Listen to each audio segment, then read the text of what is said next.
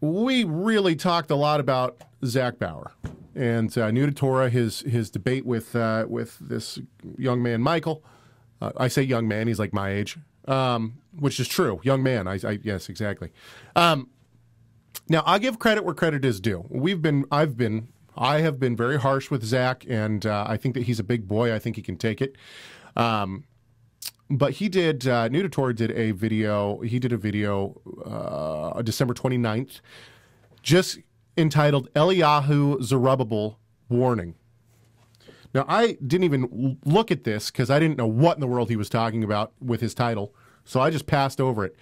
Then, with this new Facebook account, guess who asked to be my friend?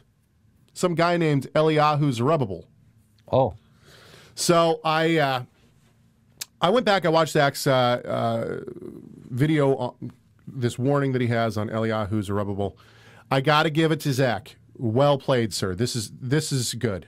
I think that Zach did the right thing in this video. I think that he talked the right way in this video. I think that he brought a good warning to people, and I think that he, I think that I'm on his side on this one.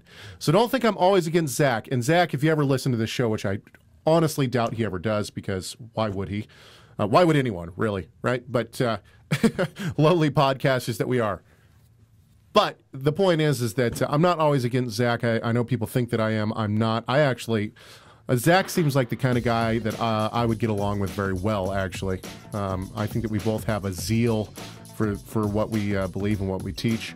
And, I think that, he likes doing stuff that I like doing, and I think that we'd get along. Anyway, kudos to you on the Eliyahu Zerubbabel warning.